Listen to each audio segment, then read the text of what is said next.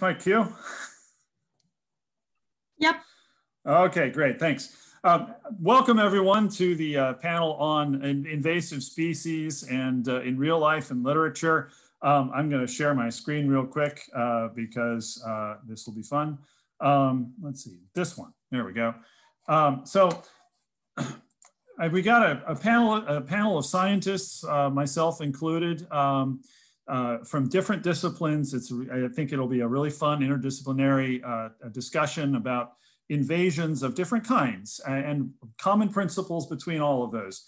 However, before we get started, we have to remember that you know, this really is motivated by science fiction, and I'm just going to put up an example of potentially extreme examples of invasive species management here.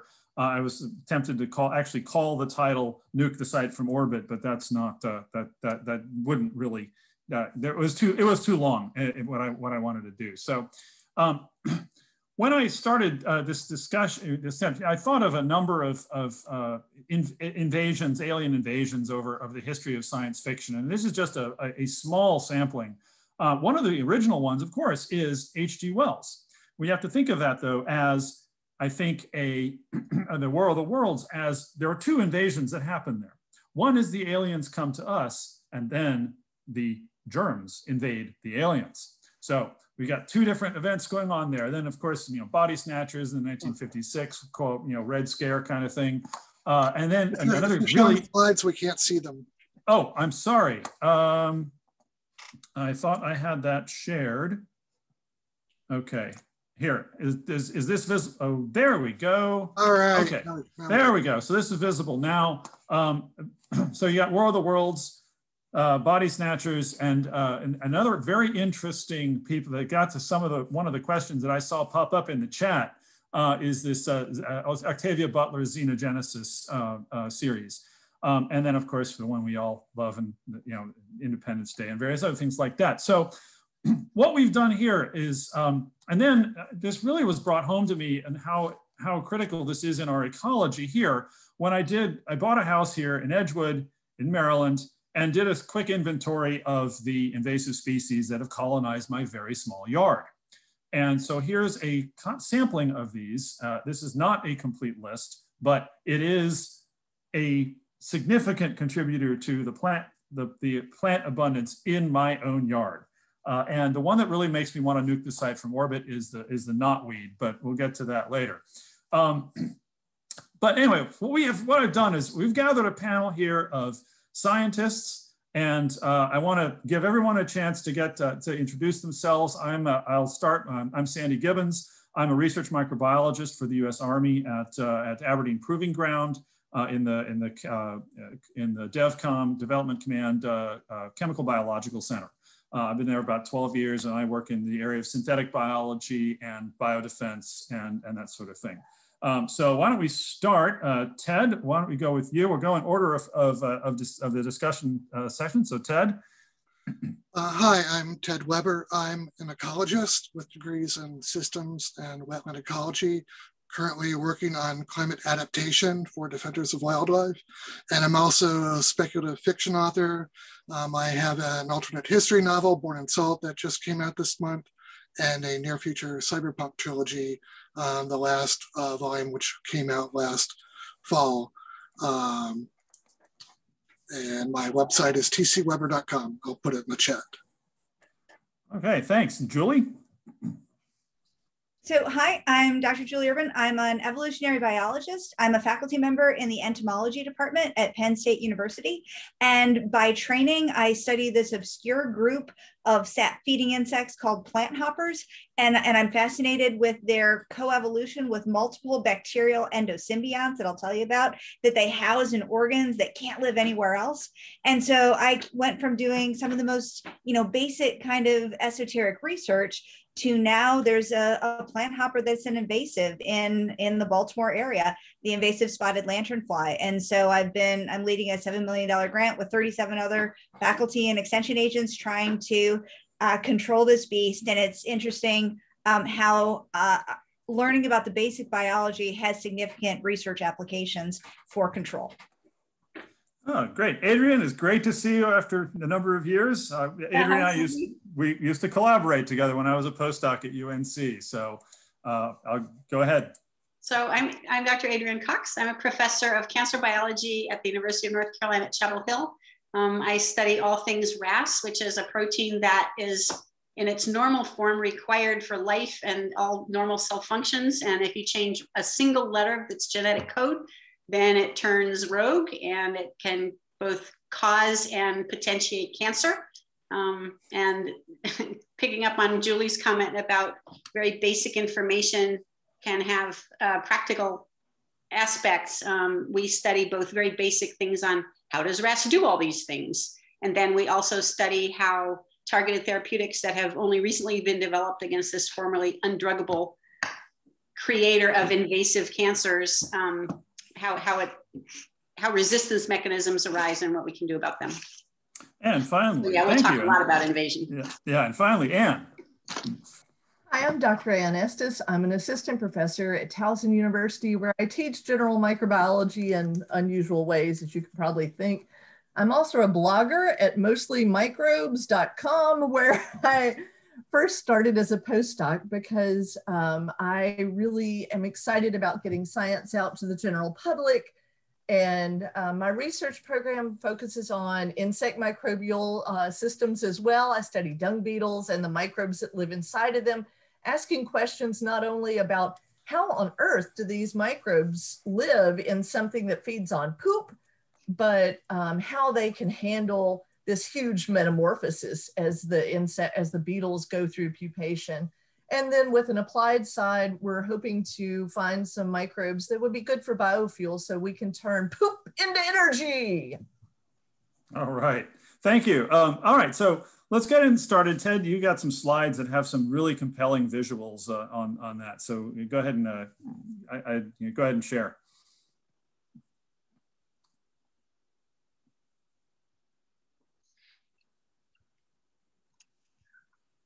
You're muted. All right. So you can hear me now and see my slide. Yep. Okay. So first off, there are a couple of terms that are thrown around interchangeably, but they're not the same. The first is non-native species, and that's species that are introduced outside their native range and to a new place. And usually those are by humans, which is they're up to 50,000 times what the background introduction is, because humans are moving things all over the world, and that includes alien plants and diseases.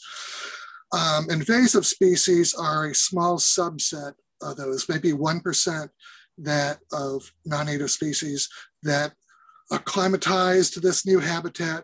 They grow and reproduce rapidly and displace native species, often causing significant harm to the local ecology and economy. They can disturb the areas where they're present.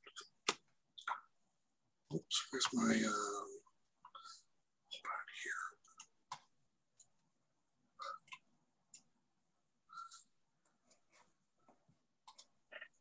So here's the classic example, kudzu, which is also known as the vine that swallowed the South. It grows incredibly fast, and unfortunately, it has made its way to Maryland. It will cover and kill everything that can't move out of the way. You can see this poor guy is just not fast enough.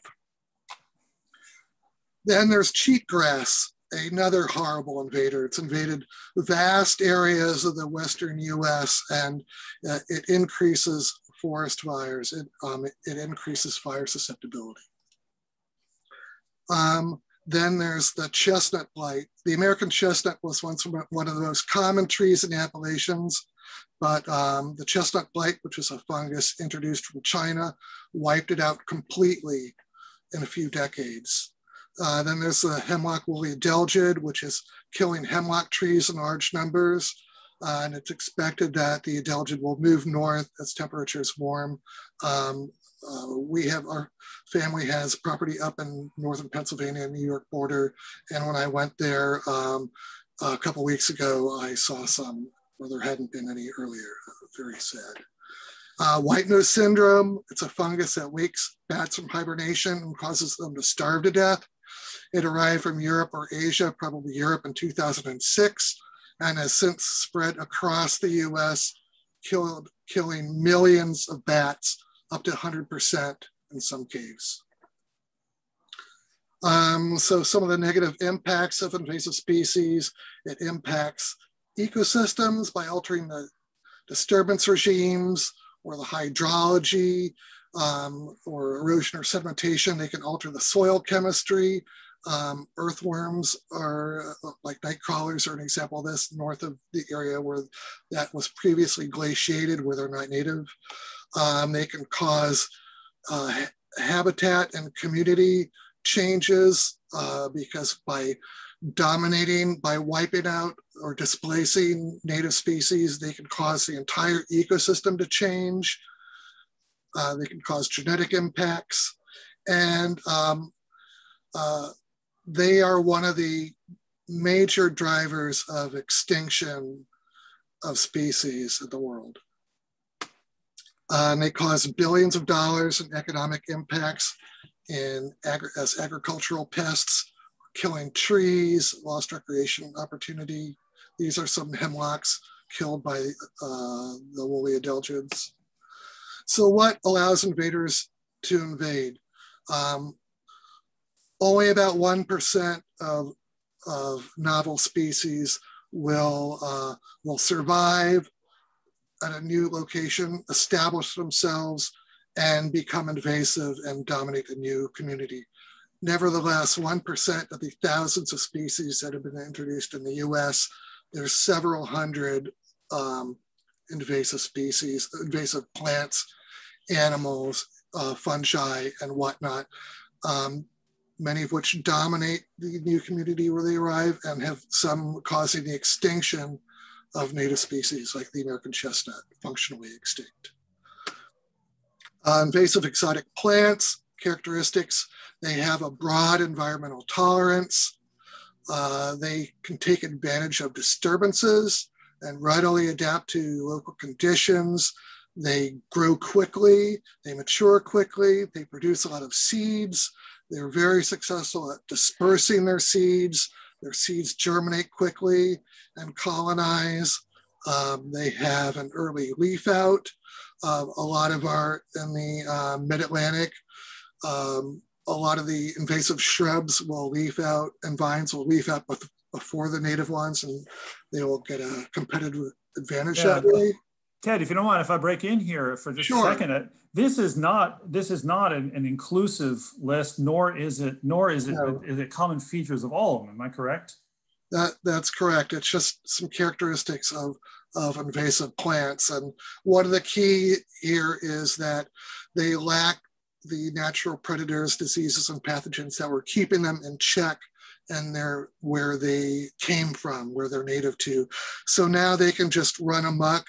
They often can outcompete native species because of these generalist colonizing properties. And an interesting thing is that they will not only adapt, they will adapt genetically and become even stronger invaders. So they become more fit and more invasive. Climate change is making the problem worse because a warming climate is allowing some species that could not be established historically to become established. It's changing the distribution. I mentioned the hemlock woolly adelgid, it's moving north. There are a lot of other invasive plants and fungi and insects that are expanding their range. There are some native species that have become invasive and serious problems, like some of the bark beetles out west. Mm-hmm. A longer growing season also helps some of these invasive shrubs. So what's the strategy to prevent them? So first, you want to try to prevent them from arriving where you are in the first place. So there are Fish and Wildlife and many other governments have protocols to prevent invasive species from entering in the first place. Of course, we know that hasn't been very successful. The next step, as they're introduced, to eradicate them, try to eradicate them, like it's being done with the murder hornets in Washington State, because they've just arrived at one place. I've got a really funny video, but I don't have time to show you, of a praying mantis killing a murder hornet.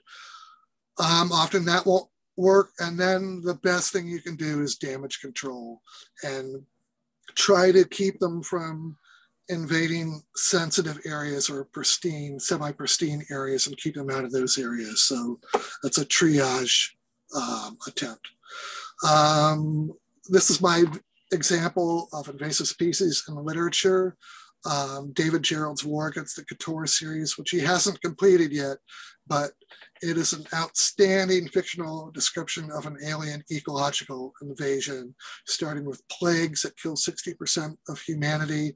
And then the survivors discover that hundreds of alien plant and animal species have begun to entrench themselves, and they're all aggressive, opportunistic, invasive species, just like the ones that we see in real life on Earth. And I will turn it back over. Yeah, thanks. That's a great intro to the overall phenomenon here. So, you know, I've sent out some questions earlier, and what kind of, you've listed some of those properties that are really bad. So what would be your worst case scenario for an invasive species in fiction? If you were to invent an invasive species, what would you make it do? Plagues are pretty good, as we've discovered over the past year and a half, but plagues that are much more lethal. In the real world, the chestnut blight was successful in completely exterminating a species. There are chestnuts left. They sprout from the root, but they're killed before they get old enough to produce seeds of their own. Kudzu is probably, and mile a minute, but especially kudzu is just so fast growing and so over prolific that it's like a killing machine. So most invasive vines will not kill the trees. They'll climb up trees and they'll get high enough where they can get light and they can broadcast their seeds. But kudzu will just completely cover the tree and kill it. It doesn't care. It's just devastating. All right, so great, thanks. I appreciate that, and I'm going to try to keep an eye on the chat as well. So Julie, over to you. Can you describe what? I know you gave a talk on this earlier today, but for those who might not have been involved in this, why is the not the woody allergen, but the spotted lanternfly of such great concern? Just a couple sentences, and why is it so invasive? Right. So basically, the spotted lanternfly is a sap-feeding insect, so kind of like an adelgid in that sense, but it feeds extremely broadly. So in terms of like the features of a damaging invasive that Ted illustrated, something that has broad tolerance, in this case, it has broad tolerance in terms of being able to feed on over 70 different species plus more of plants and shrubs and trees.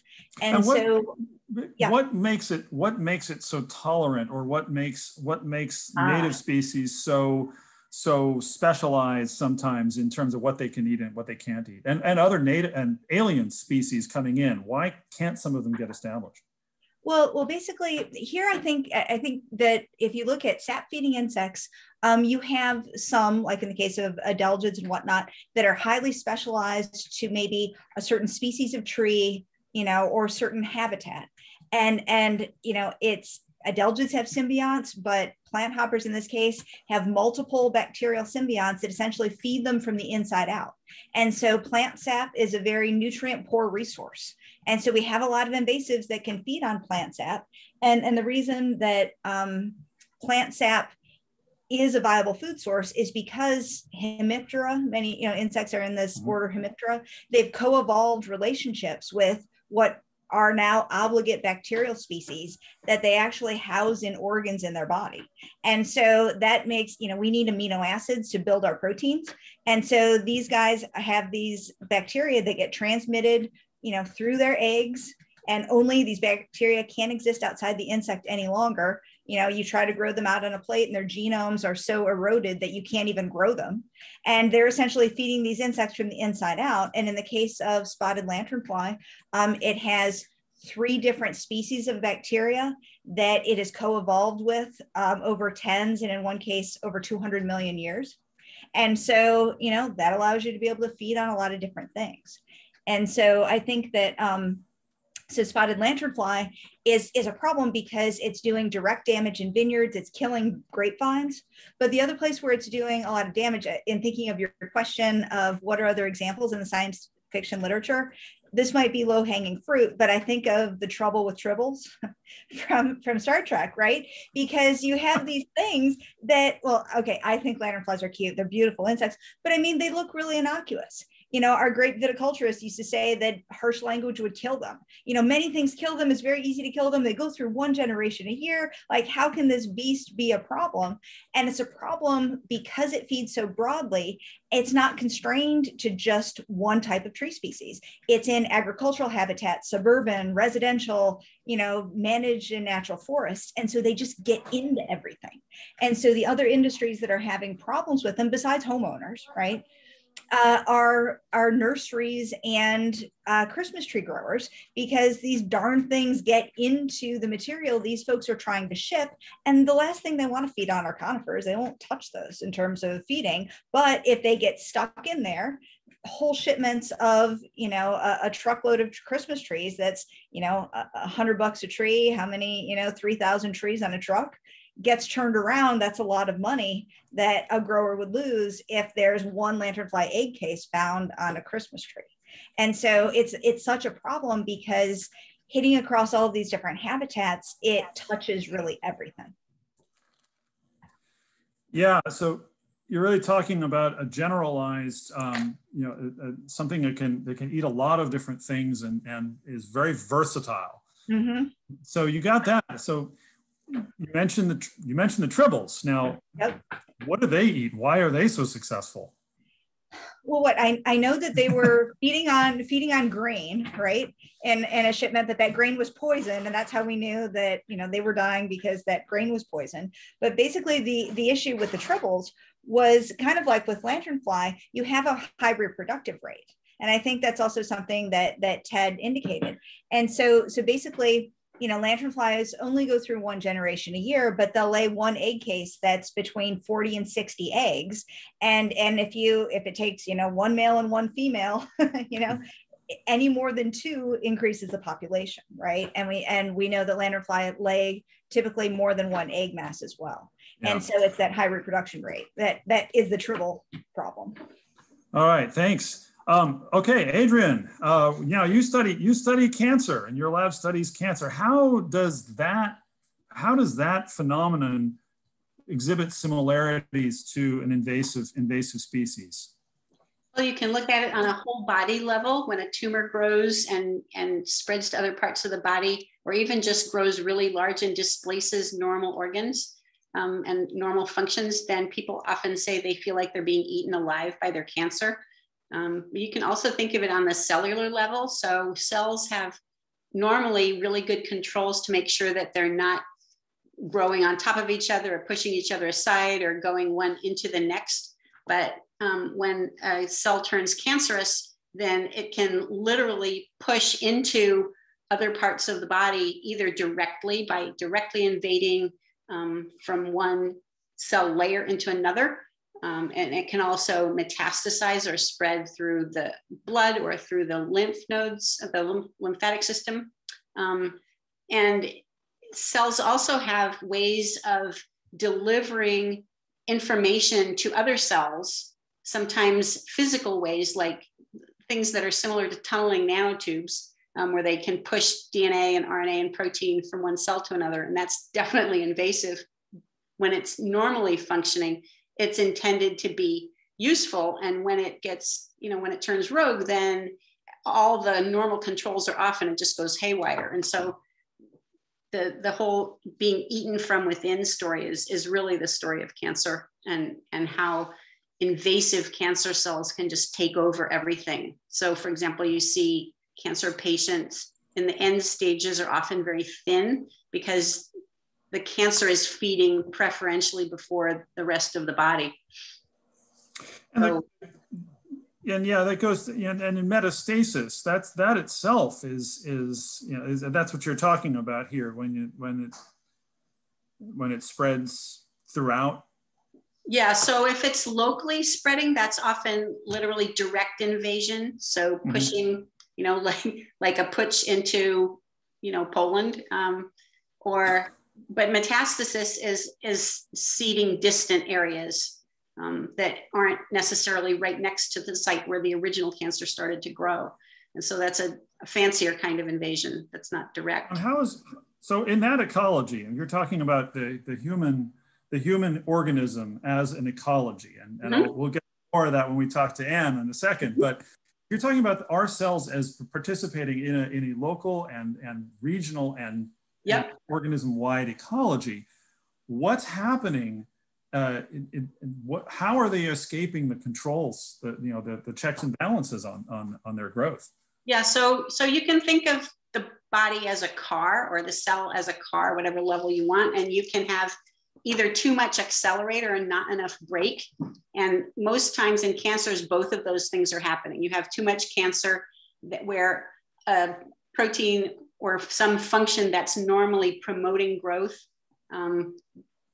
but under a controlled scenario, is all the negative controls are turned off. And so it's just pushing always towards excessive growth. And then you have other systems that are meant to keep control of the cellular car by applying brakes, and those are called tumor suppressors. And if you lose those, then you don't have brakes anymore. And the combination of, losing the brake on growth and having excess growth means that the aberrant cells that are normally supposed to be killing themselves by suicide, they recognize, oh, something's wrong here, I have to stop. Those survival mechanisms are pushed and the death mechanisms are stopped, and you have this uncontrolled growth. And you also have, there's physical space that is normally, the boundaries are very well defined in your body. And when cancer happens, those boundaries are either disrupted or erased entirely. And that's how you get invasion, either locally or distant metastasis. There are all kinds of ways the structure is disrupted as well as the function. Right. Is there an analogous, so you're talking about ecological disruption of the fabric of that ecosystem in there. Is there an analogy in cancer as a phenomenon to the predator-prey relationship, for example, that the escape, if you have an invading cell or an invading organism that no longer has predators or prey, is there an analogous situation to that in cancers? Well, I guess you could argue that the normal controls that keep everything functioning normally are no longer present. And so it's like if you have a pesticide that's keeping some creature unable to feed on your crop, and now the pest becomes resistant to the pesticide. So you could argue that that's what's happening in cancer, where the normal controls that you would use to keep it tamped down don't work anymore because the brakes are gone. Sometimes it's because signals get overridden and it receives the signal. The cancer cell receives the signal, but doesn't do anything about it, ignores it, if you will. Sometimes it becomes deaf to the signal and blind to the signal. Sometimes the immune system can come and kill off something that it can be recognized. And so immunotherapy is based on that. But escape from immunotherapy happens when cancer cells hide their signals as being different. And so that's a way in which you can consider the cancer cell as prey that escapes from the predator, which is the immune system. And one question becomes, how do you make it visible again? Now, There's one question in the chat about cancers triggered. What about cancers triggered by viruses? Is that another similar? That is a thing. That is a thing. So there are, for example, there's a fairly common cancer called Burkitt's lymphoma, particularly in Africa and parts of China. It's caused by the Epstein-Barr virus, which is exactly the same thing that almost all of us have in our bodies that cause mononucleosis. But in the case of these cancers, what's happened is that the virus has co-opted certain normal cell functions. And so those controls that I mentioned that normally will stop a cell from just dividing and dividing and dividing and dividing and dividing, those controls that the cell isn't responsive to those controls anymore because of the presence of the virus.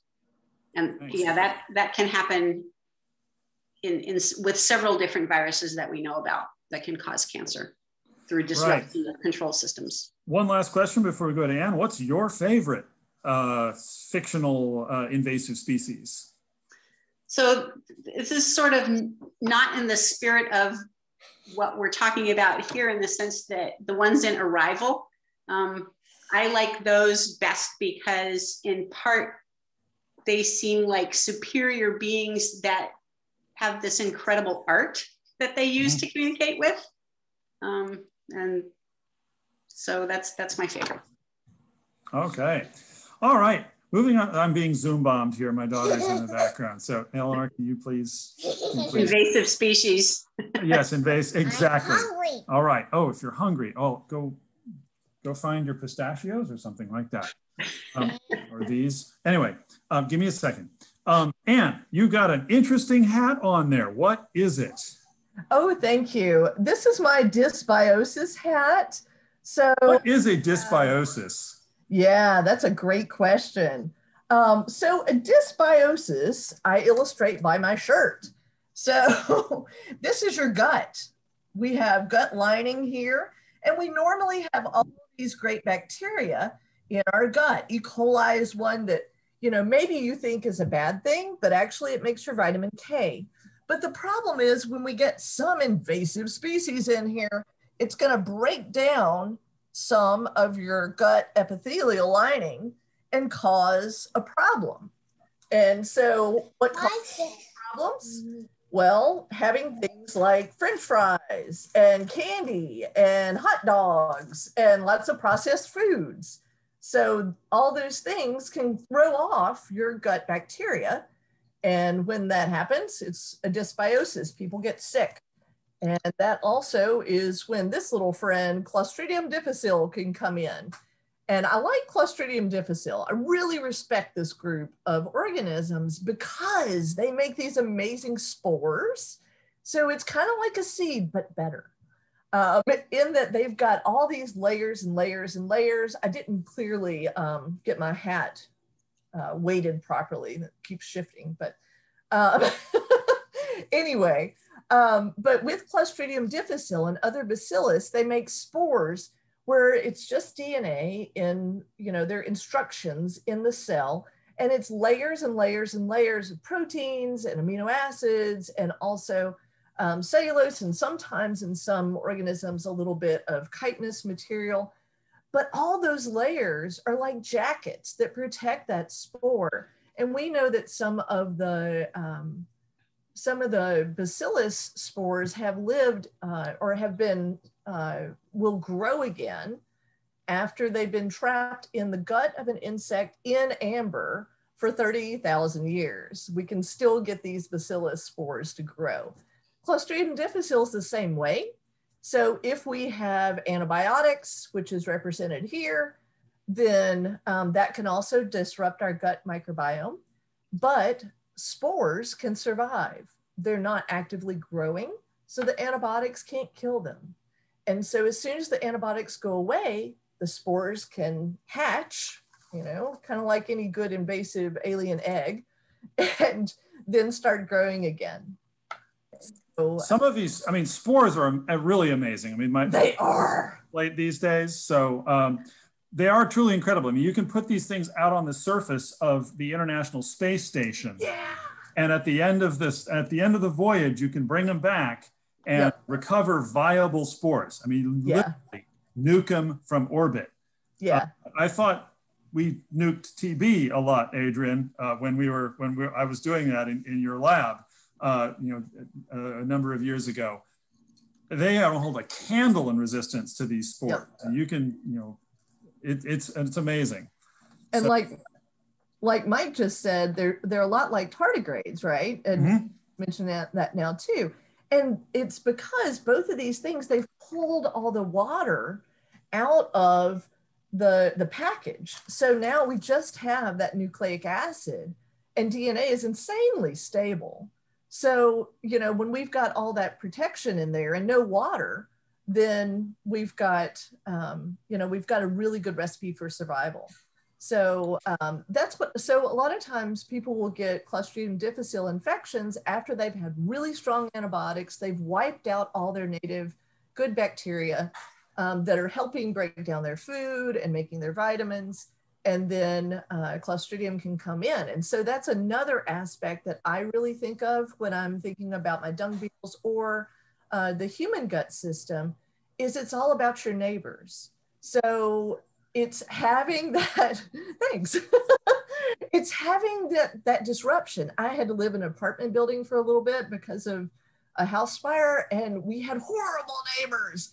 And, it brought that point home more and more. If you've got an open space, if you have an open hotel room, you have an open apartment building, anybody can get in. You want good neighbors. And so it's having that niche open that also allows for our kudzu, right? We're going to see a lot of honeysuckle and things like that in disturbed areas.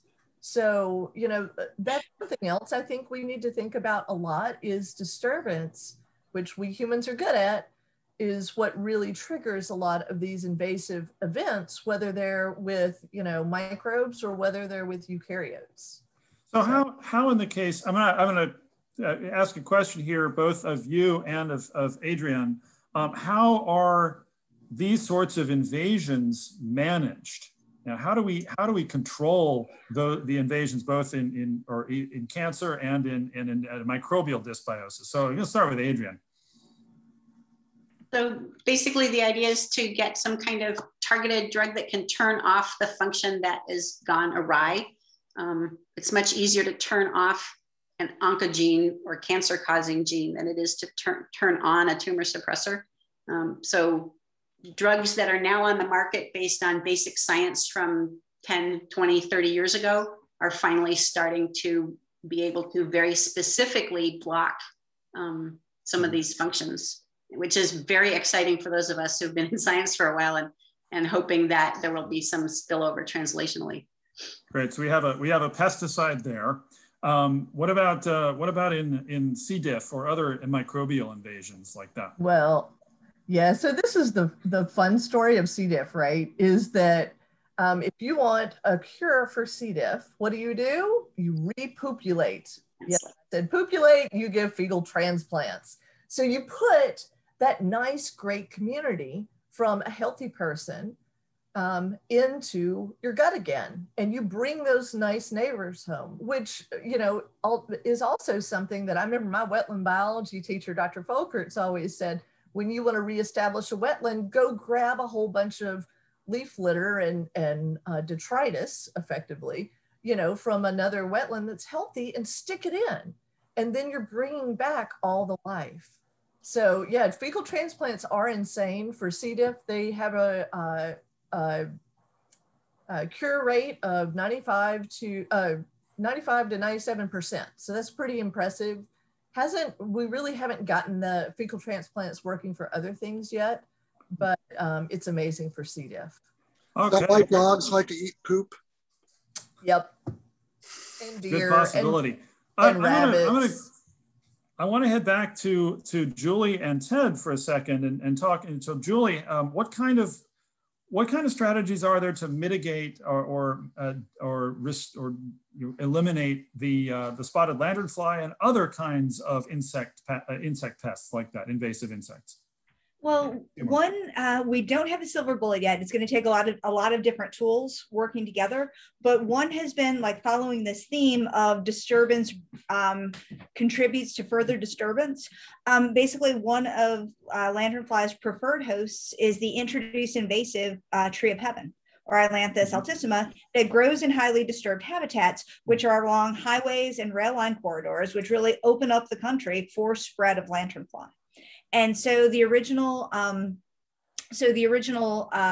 approach to treatment that Pennsylvania Department of Agriculture and other states' departments of ag and USDA have taken is to try to control spotted lanternfly on that tree. So they use tree of heaven removal, and otherwise then the remaining tree of heaven, they would take out like 90% of tree of heaven on property, and then treat the remaining tree of heaven with a systemic insecticide. So that's one that the plant tissue takes up, and there you're only targeting those arthropods that feed on the tissue rather than something that's like a knockdown contact that'll give you arachnophobia and kill everything. You know, it's a little bit more specific. And they targeted tree of heaven because as an introduced species, a lot of native arthropods don't use it. They haven't co-evolved with it. And so this was kind of like a nice fine-tuned way to really try to only direct your nastiest compounds toward tree of heaven and lanternfly, but it's not enough. I mean, they did that from day one, and we see that this thing is out of the bag a little bit. And so continuing to treat this, basically, you know, one invasive contributes more disturbance and opens a pathway for the next, for the next, for the next. And so I kind of feel like that's why we're always playing catch up in a sense. Ted, how can you? That's a really good strategy, though, to start with tree of heaven as your test plant, because you don't care if it dies. Yeah.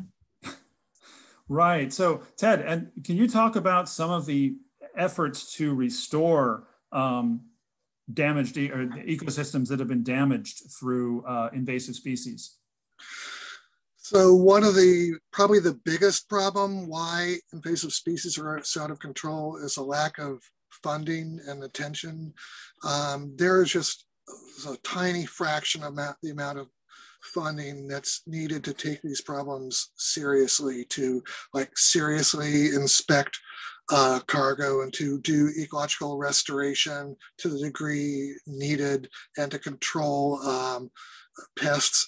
But it's in the country's interest to do that because the economic impact is in the billions of dollars. And then there's the ecological impact too. And ecosystems provide us services, which also is in the billions and billions of dollars. So some things that can be done, just remove, well, where they're infested, then you spray them with a spray that won't persist, but that's the most cost-effective way to do it. And then you need to replant or broadcast native seeds so that you don't have an open area that is just open for invasion again. So that's one thing. And then, so there have been some, and another thing that's been used is bringing in some predator controls from where the plant is native from, or where the other organism is native. And so introduce those, or genetically modify an organism. And you have to test these really, really thoroughly to make sure that you don't have unintended consequences, because humans are really good at trying to fix one problem and starting lots of new problems with that first fix. That's why we have a lot of these invasive species to begin with, where like a lot of them were introduced to control erosion and things like that. You're muted. I'm muted. Thank you. We have a couple of questions in the Q&A. The first is from Henry Meyer. Are wild grapevines and honeysuckle invasives? Why, yes, they are. Well, let me I brought in some video here for show and tell. I was going to say, no wonder lanternfly likes them so much. Yeah, so here's some Japanese honeysuckle from my backyard. It smells kind of good, but they grow, I don't know, they probably grow a foot a week. What was the other one? Wild grapevines. So that's a native, you could call it perhaps invasive in that they will readily colonize disturbed areas. But the thing about grapevines is that they will not, if they go in a tree, they won't kill the tree because they won't overtop it, unlike kudzu and some other, an oriental bittersweet.